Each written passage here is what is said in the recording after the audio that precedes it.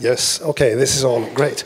Yeah, I want to talk about my favorite memory leak, because I think that we as C++ developers, we can feel envy towards our C programming colleagues who gets to experience the joy of hunting down memory leaks in their day-to-day job. It's part of how things work. And for them to get a memory leak is very easy. They don't call free. That's it. But we don't call free or delete, and we still don't get memory leaks because we don't call new. And getting memory leaks without calling free, that's easy, but getting memory leaks without calling new, that requires some finesse. So I want to show you my favorite memory leak. Here it is. Isn't that a beauty? This is art. So what we have here is the magic part is destruct v. This is good. V is a vector of v's. So this is really useful structure. V is a node in a tree with an arbitrary number of children. So v is a node itself, and v.begin to v.end is all the children of v.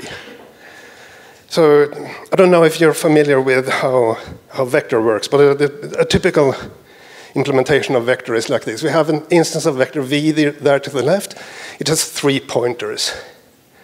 Begin points to the start of a memory area which contains some data. End store points to past the end of that memory area. And end points to one past the last element. It doesn't have to be implemented that way, but it's a very, very common implementation. So here we have a vector v that has space for 8 elements, but it actually has only 3. So let's create another one, v2. You get the idea. Here we have 5 elements and room for 8. This is good. Swapping 2 vectors is an amazing operation. So all you do is swap. We don't touch the elements. We just swap the pointers. So swap, swap, swap.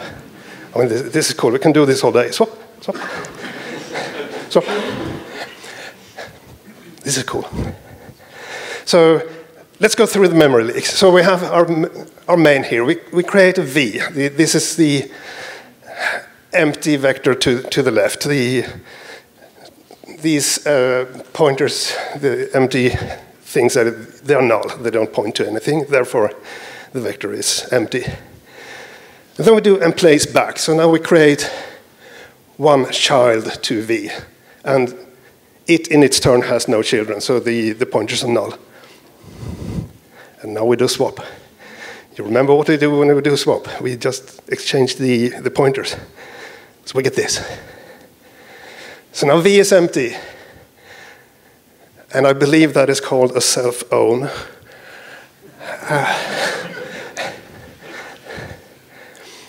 And v goes out of scope.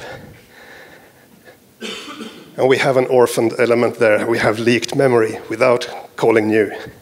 And I think this is a piece of art. This is something that you can impress your colleagues with. You can write code to leak memory without calling new in a way that passes all code reviews. This is wonderful.